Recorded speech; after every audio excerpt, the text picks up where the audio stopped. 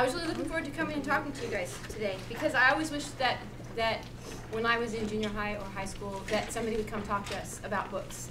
I'm from Riverside, and you can make fun of it all you want. Totally okay with that. I lived 3 blocks from where I was born in Riverside. So I went to elementary school, junior high, I went to North High in Riverside, and then I got a full scholarship to come here to USC. It was a big deal. It was really, really scary. That's what I usually tell the truth. It was really scary to come from Riverside, from a really poor family, and to show up at USC. It was even weirder to be blonde because then people assumed I had money. So sad. I have 3 daughters. The oldest one is a senior in college in Ohio, where it is very, very cold and snowy. The middle kid visited the older daughter in Ohio and was like, yeah, that's not going to work for me.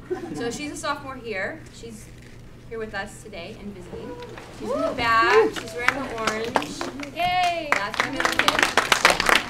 And she is also on the cover of this book, which I'm going to talk about in a minute. This is her when she was a lot younger. My youngest kid is a sophomore in high school, and right now she's got a sports event that I am not present at, and so she is texting me that she is pissed that I'm hanging out with other people's high school and junior high students and not her own. So she's saying, I was looking forward to coming and talking to you because I had a few specific things to say, which is no one in my neighborhood was expected to go to college. No one in my neighborhood was expected to be a writer, that's for sure. The big deal in my neighborhood was sports, and I know you guys might like sports. I love sports too. I put a lot of sports in some of my writing. But look at me. Do I really look like an athlete? I was going to be an athlete until, and this is how I really became a writer. This is the story I really was looking forward to sharing with you. My mom ran me over with the station wagon. Accidentally, she says. Could be. She ran over my legs. If she wanted to kill me, you'd think she would have run over my head. That would have been much, more efficient. So she ran over my legs when I was in the 8th grade, and I ended up in the hospital for 2 months in traction. And back then it was pretty primitive. They hung a weight on the on the end of your leg. So since I was stuck in a bed, literally for 2 months, I started watching a lot of football. And it was good times. I watched a lot of USC football. I watched a lot of UCLA football. I watched a lot of everything. And I decided I was going to become a sports writer. All right, now, I was a sports writer when I was here at USC, but I had this great professor who said it really seems like you want to write fiction. And I started writing fiction in little notebooks like these. That's why I brought these for you. It didn't take a computer. It didn't take a laptop. I always write the beginnings of my books in these little tiny notebooks, all right? I usually fill up legal pads. Now, how many of you guys write by hand at all? I mean, I know a lot of people compose on the laptop, but look, a lot of you write by hand. That's kind of a big thrill for me because everyone's like, oh, no, you gotta have an iPad. I don't have an iPad. In fact, if you saw my phone, you would laugh because I can leave it outside on the sidewalk in front of my house for 2 or 3 days and no one takes it. No one takes it. In fact, yesterday I left it in my car with the window open the whole day while I was at work and I didn't have it and I was like, my phone. And I was like, oh, that's right, no one wants it. And I was sitting on the seat, window open. No one would take that phone. You don't have to have an iPad. You don't have to have a laptop. You are going to have to send something electronically eventually, but all you have to have is a pencil and a piece of paper. I mean it. I really do. This is my 7th book, as Jervy said. Actually, my 7th book is, you can see it if you look it up there. I brought you a different book. But I wrote all of those books by hand in notebooks. Now, I fill up the legal pads. It took me 7 legal pads for this book and 7 legal pads for this last book. But I always start with some really particular idea, you know what I mean? And it ends up in one of these. So that's what I wanted to start out by saying. Even though I've been a writer for 20 years, I've been publishing books for 20 years, which makes me really lucky. And I teach writing at UCR. And almost all my students are first generation. What do I mean by that? First generation to go to college. I was first generation to go to college. My dad didn't even graduate from high school, all right? And Delphine and my dad, we met in the 8th grade. He's a very tall man. He looks a little bit like Shaq, and he has hair. He's 6'4", and he weighs 300 pounds, and he's a large man. But he does have hair, whereas Shaq is bald. All right, so if you picture us together, and then he went off to another school to play basketball, and I came here, and I ended up being a writer. So what I was going to show you guys today is several books. This was my first book. I wrote this book when I was in graduate school because sports writing got kind of limiting. You know, sports writing I love, but you win, you lose, or you tie, that's pretty much it. So you write the winning story, the losing story, or the weird story where you tie. And that's always a long one. All right, I started writing fiction about my neighborhood in Riverside. And I began with a couple of really strange short stories. And this is a little scary. I had a really good friend in high school, and I left to come here to USC. I was 17, because I have a late birthday. He was a year younger than me. He killed himself. That first fall, when I was here in the dorms, he stood in front of a train. That's how he killed himself. And he killed himself because he was using drugs, and he had gotten some drugs from a really horrible person, and that person said, when I see this guy, I'm gonna kill him. And my friend was so mixed up, he was so messed up on these drugs, he thought, I'll just do it myself. And he walked in front of the train and just stood there. So it took me 7 years to write a story about that. I mean, when they called me here, when I was in the dorms, and I went back home, there's no way I could process that. To stand in front of a train, somebody that I'd known all my life, somebody I had just seen. So it took me 7 years to write that story, and these were the stories I started writing in Aqua Boogie. So to write that story, I thought what would be helpful for you is, let's say something horrible like that happens, right? It's hard to write it, truthfully, isn't it? And it was too painful. But to write it as a fiction writer means I think about it for a long, long time, and it comes out in a different way. And the truth is, I write fiction to make myself feel better, because so many bad things happen all the time. You guys are like, wait, what happened to the good part of your story where we were laughing? Lots of bad things happen. And my way of dealing with it has always been, I'm going to write a story about it. And maybe I can change the ending, or maybe I can make it different. So I thought you might find it interesting that that particular story was not about me and my friend killing himself. I ended up writing from the point of view of a 10-year-old boy who gets put in an educational handicap class, because I remember in elementary school I got put in an educational handicap class for math. It's very sad. I really can't do math, not at all. The kids stopped asking me for help with math in the 6th grade, let's just say that, okay? I offered them water and company and some cookies, but as far as like doing the problems, that's not gonna happen. I remember being in that classroom, and the train would go right by, and that's the same train that my friend stood in front of. So I wrote about a kid named Damone who's 10 years old, and his brother is the one who did that. And he's fine until he gets put in an educational handicap class, and then he hears the train going by. So I thought I'd read you a little tiny piece of that story. What happens when he hears the train is that he just stops talking. And his teacher gets really mad at him. And so she assumes he is? Yeah, she assumes he's just dumb. And he's not dumb. He just, once he hears the train, he can't talk. This part's scary. My brother Max smoked a super cool before he did it. He showed me the cigarette. It gotta be a cool, he said. The dude selling it dips the cigarette in the stuff they put on dead people. Bombing fluid, Max told me.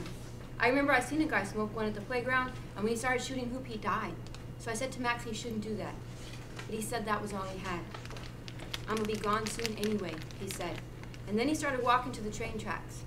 And when I went after him, he threw rocks at me. He could pitch real good when we used to play baseball, and he was tagging me in the legs so I wouldn't try and see. Damone, aren't you able to do those problems? Miss Jackson hauled in my face, and I didn't even hear. This book is plus and take away. It's easy for babies, but I only did 5 because the train's gonna come. I can hear it far away. I can hear it before it gets here. The train is gonna come, and it's gonna go right by here, and then I'm gonna think about Max. All right. I have no idea why the fiction writer's brain works that way. Do you know what I mean? Like, some people write a song, and some people paint, and some people write. Some people play sports, some people cook. And for me, when something really scary like that happens, it's best for me to write a story about it. So it took me 7 years to write that story, and it's not very long. And if you're thinking, wow, that seems inefficient and dumb, it was because I had to think about who was going to tell the story. So the most important thing, if you're going to be a writer, is who's going to tell the story, right? Is it going to be first person? What's first person? If it's I, right? So sometimes the story is going to come out right if it's the first person. It's going to be I. What if it's third person? Then how is it going to be? He or she. He or she. Right, so it's going to be Max smoked a super cool before he did it. Damone walked with him to the tracks. This story didn't feel right in third person. It only felt right in first person, and it took me a long time to write it. After I published this book, which that was a long time ago, It was 1990, and this book came out from a really small press.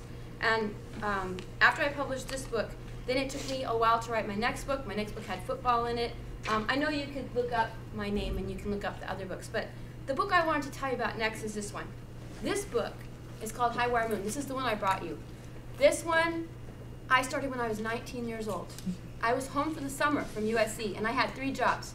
I worked in a gas station during the afternoon, which was always getting robbed, and my boss, Florencio, took it personally when people would steal gas from him. So his favorite thing to do was jump onto their hoods, beat in their windshield, and take their wallets. It was a very entertaining job at the mobile station where I did not want to work. Florencio looked kind of like a mildly more tanned Richard Gere with the baseball bat. In the evening, I was a sports writer at the Riverside newspaper. So I got to cover the Dodgers. I got to meet Vin Scully, which my mom, I think, really wanted to marry Vin Scully, so that really was points for me. And I also, during the daytime, tutored some little kids. So I had 3 jobs. But one time I was home, and I read the paper, and I saw a story about 19 women who'd been deported. And this was a long time ago. You guys are like, you were 19? You're so old. When was that? Okay. Really, guys? It was 1980, all right? In 1980, this group of 19 women was working at a linen plant, really near my house, because I grew up right near the orange groves in Riverside. And in the orange groves, there was this one linen plant. These women went to work, got picked up by La Migra, and got taken away. I thought, wait a minute, 19 women, that's a lot of kids that got left behind, right? And suddenly I started thinking of my next book, because I'd grown up with foster kids. And when we would get foster kids in the middle of the night, I always wondered, did their moms and dads know they got taken to foster care? You know, if you're in a car accident, the cops come to the house and tell you, your mom's been in a car accident. If your mom or dad goes to prison, if your mom or dad is arrested. But what about if you're deported? Does anyone come to the house and tell the kids? No. So I started this novel about a 3-year-old girl whose mom is from Oaxaca, and her dad is an American citizen, but he's a drug addict. And she ends up in the backseat of a car, and her mom drives it to a church because her mom's really upset and wants to pray about maybe going back to Oaxaca. And she leaves her daughter in the backseat of the car. And while she goes to the church, she goes around the corner, she sees a statue, she decides she's going to say a prayer. Someone calls the cops, and they call La Migra, and La Migra takes her away, and her daughter's left in the backseat of the car. So her daughter wakes up. Her daughter wakes up in the morning, and her mom's gone, and she's in the backseat of the car. Now, if you're 3 years old and your mom disappears, whose fault do you think it is? If you're 3, don't you always think it's your fault? When your parents get divorced, if your she said what? You assume it's whose fault? God's. That's actually an answer I've never heard before. God took my mom away. All right. For most kids, though, when your parents get divorced, or if your mom or dad leaves, you assume it's your fault, right? You're like, I should have been a better kid. So that's what this little girl thinks. She ends up in foster care, and from the time she's 3 until she's 14, when I started the book, she always thinks her mother abandoned her. So this book took me forever to write. I started it when I was 19. I wrote the first 50 pages about her waking up in the car and about the woman being taken back to Oaxaca. And then I didn't finish it until I was 34. I had to have 2 kids. I had to go to Oaxaca. I had to figure out how isolated this woman would have been. So I got a grant to go to Oaxaca for three weeks, and I already had my 3 kids at that time. And I tried to think, what would I do if I was separated from these kids? Would I actually walk hundreds of miles and try to cross a border to get back to my daughters? Most definitely. If I were separated from my kids and someone said, you can have your right arm or your left arm, but we're going to take one of them, I wouldn't have any problem with it. I'm right-handed. I make my living with this arm. You could have this arm. As long as I still have one, I would be fine. But I needed to have my kids to know that. So I'm not saying you have to have the experience that you're writing about, but for this book, I had to do it. The other books, I didn't have to know it, but by the time I was working on this one, I had to know it. So this book is Elvia, the girl who's half Mexican and half American, and her mom's name is Serafina. And the book is about how the 2 of them go on this journey to try to find each other again. So this is the one I'm going to give to you guys, okay? Yay. Yeah, I think you'll like it. It's thanks to Derby and the Young People's Literature for Life. I was able to get it for really, really cheap, so that's why we were able to do this. This book has cussing in it, and Elvia starts out as a pregnant 14-year-old. That's why she wants to go find her mom. So just saying, there's cussing. Tell your parents I'm sorry. After I finish this one, and I'm going to talk really fast about these next two because I have no idea how much time I have. You're good. I'm good? Okay. So this book, after I finish this book, I mean, it took me a while to recover. It really did. This book was really scary to write because some bad things happen to Serafina when she's trying to cross the border again. She runs into some really bad coyotes. All right? It's really, really scary. That part was hard to write. So I started thinking about what I would do next. And not to embarrass the kid who's here, but she's very beautiful. And I had these 3 daughters, and they were really beautiful, but they were really smart, too. And this notion was in my head about the way people look at beauty and intelligence and what people expect from girls. And I started thinking about also what it's like to be mixed race in America. And I decided I was going to write a book about someone who was of mixed race, but I didn't want to write a truthful novel, or a novel set in contemporary times. First, I wrote this book, and now I wanted to show you these 2 things, because when you publish a book, the hardcover usually has one cover, and then sometimes they pick a different one for the paperback. So I thought you might be interested to see these 2. Actually, you know what's funny about High Wire Moon? This had a different cover in hardcover. When they sent me the first one, this girl was so pale. They're in New York, you know? They're just like, I don't even know if the designer for the paperback read the book. So I remember having to call them and go, this is a white girl. And they're like, yes, you're right. Like, what an idiot. And I'm like, the girl in the book is not white. Oh. So they're like, so we should darken her? And I was like, that's really weird. She's half Oaxacan and she's half blonde, crazy American guy, so do what you want. So they kept sending it to me. She was mildly, orange. And I was just like, okay, I guess she's kind of apricot colored now.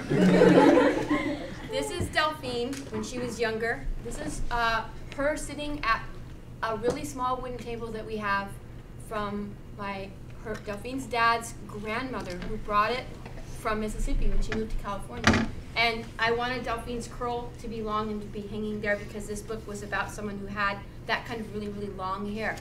This is what they did for the paperback cover. And they didn't ask me, but I liked this one. I think this one's pretty. This is not Delphine. We were always joking about that. This book is about a girl who grows up in slavery in Louisiana. This is my first book I wrote that wasn't set in California. She is 14 years old as well when this book starts. So in this book, it's a plantation, and it's way south of New Orleans. It's where Hurricane Katrina hit. I went to New Orleans. I went to Louisiana. But this book was based on a story that actually happened here. When I was a freshman here, I rode the bus to downtown every day to work. And I was the only white person on the bus because the bus that came from South Central, and it went downtown.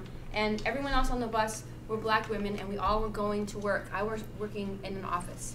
And there was a woman that used to ride the bus with me. And she was the most beautiful woman I've ever seen. I've never seen anyone as beautiful since. I have not. She was just, her skin was like gold, and she had these perfect eyebrows, and she had hair that she always kept back in a bun, and she was so shy. And I think it's because all these men were constantly following her around. And, Lo, just let me get your number, baby. Please, please, please. And it was really weird, and I watched her, and she looked very uncomfortable about that. So I had in my mind that I would write a story about a girl who was very beautiful and how hard it was to grow up in a time, especially during slavery, as a beautiful woman. So that's what this book is about. This book, the mother is from Senegal. She came over on the ship with her own mother when she was 5 years old. So she came over in the Middle Passage on the slave ship, and her mother hid her in the corner with her arm around her while other people got tossed off the boat, dead.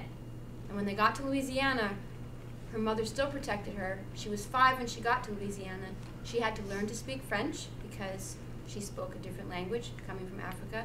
Her mother dies after working for many years in the fields. And that young woman, who's from Senegal, is given to a white French sugar broker as a gift. She's a present for a week while he's visiting. Here, you can have this nice young woman. She's 16. And after he leaves, she has a baby. And that's what the book is about, her raising her daughter. So when I was writing this book, I was still imagining the same thing about a mother and a daughter. Like, what would it do if this daughter got sold away from the mother? So that's what this book is about, okay? And then there's one more book that I didn't bring because it's a hardcover. And it's the story of, in fact, if we ever do this again, I'll bring that one for you guys. But it's not in paperback yet. But I'll bring that one for you guys.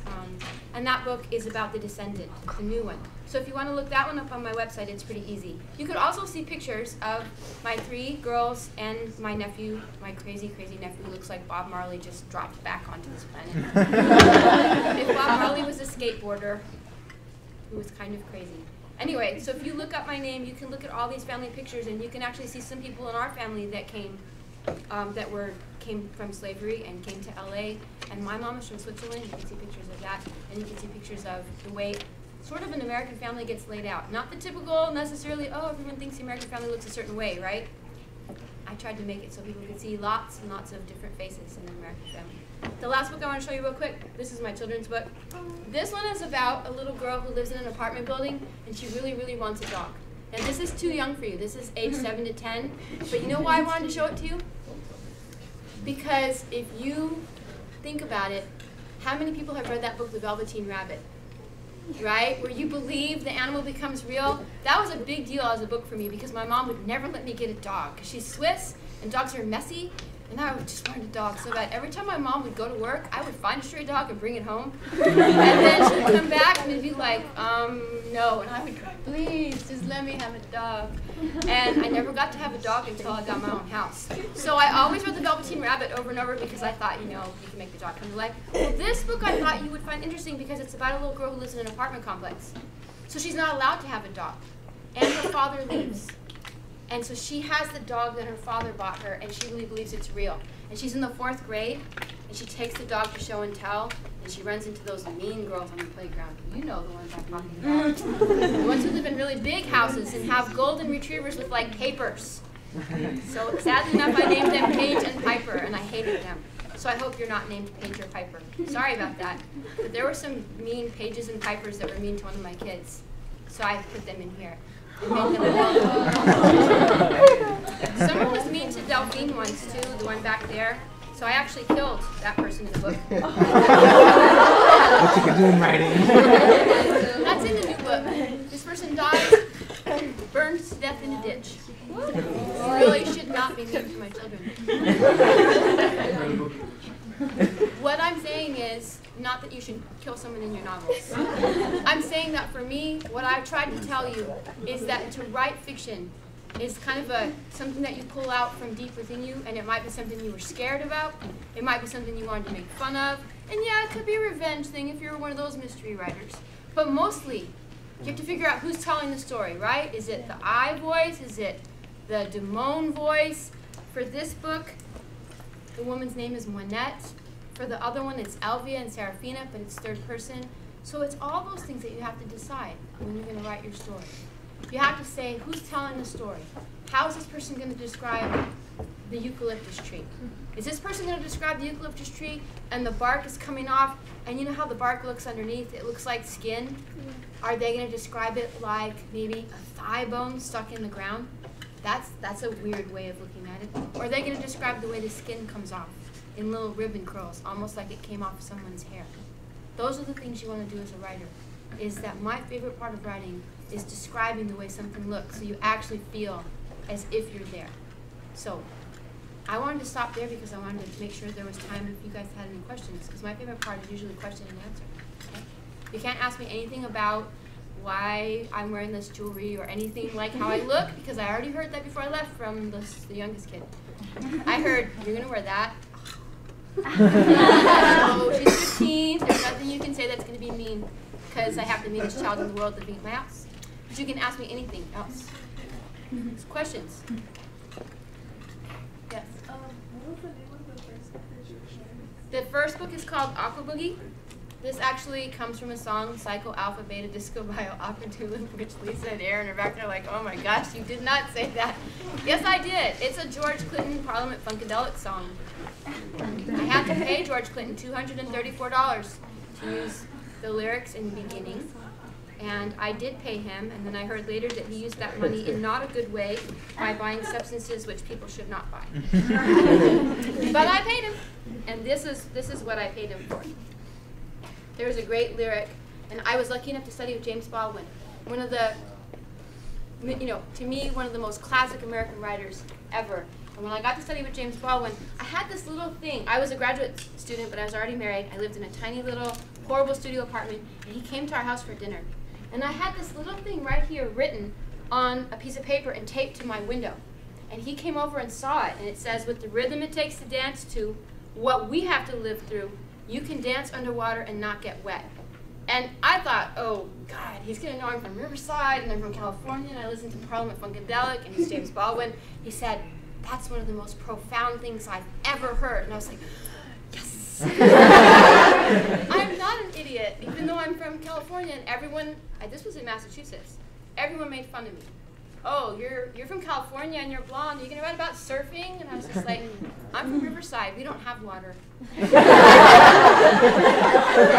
what do you mean? And they're like, it's Riverside. Don't you have a river? I'm like, oh, we have a river, but you're not going to go surfing on it. And they're like, so wait, is it close to Hollywood? And I was like, not really. And they said, what do you have out in Riverside? Do you have anything? And I was like, we have tumbleweeds. We have oranges. We have cows. We have methamphetamine. We have everything we need. And then after that, they just didn't say anything. And I didn't either. Other questions? Now you guys are scared? Come on. While you were writing those books, did you become like emotionally attached to the characters? Oh, that's a really good question. She said, when I was writing the books, did I become emotionally attached to the characters? Every single time. And you know those characters never do what you want them. They're just like your kids. They never do what you want them to. You're like, wait, why are you pulling out a gun? Don't do that. That's a stupid thing to do. And then I was just like, man, I didn't even know she had a gun.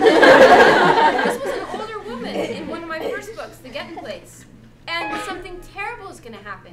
And someone's going to get killed. And all of a sudden, the aunt pulls out a gun from her apron pocket. And I was just like, who knew Auntie Lila had a gun? That's a terrible thing. Then I had to go back and change everything that had come before.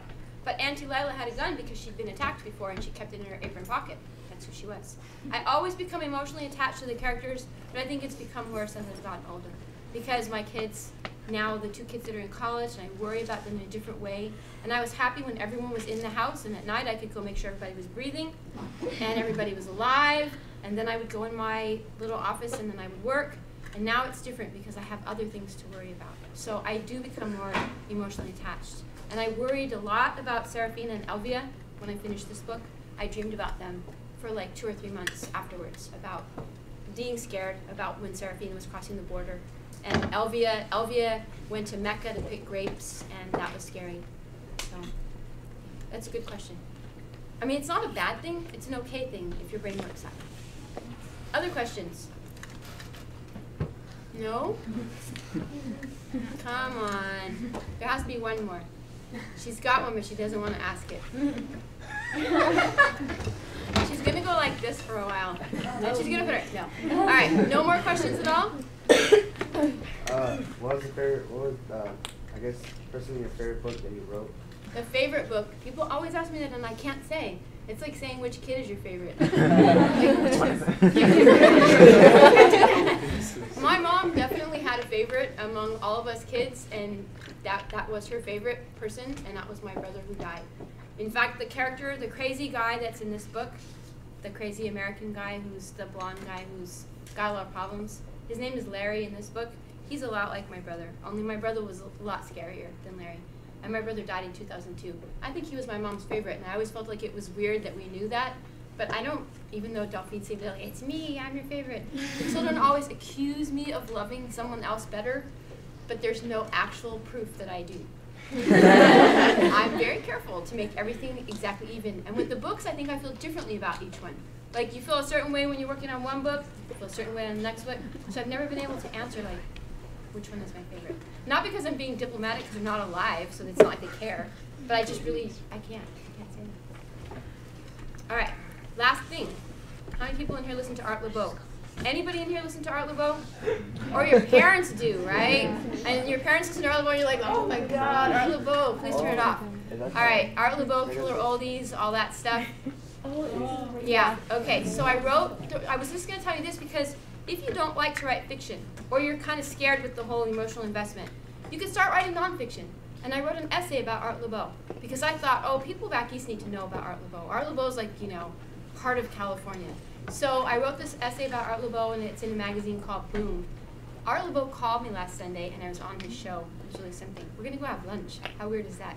All right, Art Laboe is one of those kind of things where you have something in your neighborhood that nobody else knows about, right?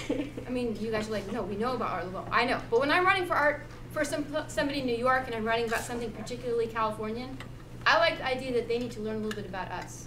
You definitely have something in your neighborhood or in your house or in your family that nobody else can write about, don't you? There is some kind of story that you heard from your grandma or your neighbor or something, and only you can write about that. So that's what I wanted to leave you with. That's really the best part about being a writer, is that when people write to me and say, oh my God, you wrote this story, and this is the only time I've ever read about a woman from Oaxaca. I've had people from Oaxaca come up and tell me, I love this book. This is the only time anyone's ever written about me. That's what you need to think about, is that there's definitely something that you can write about that nobody else can write about. It's only your story. And whether you decide to tell it nonfiction, like an essay, or whether you make it into a short story, that's really the best thing you can do, is to sort of bring your voice to other people. Okay? All right, I'm glad you came.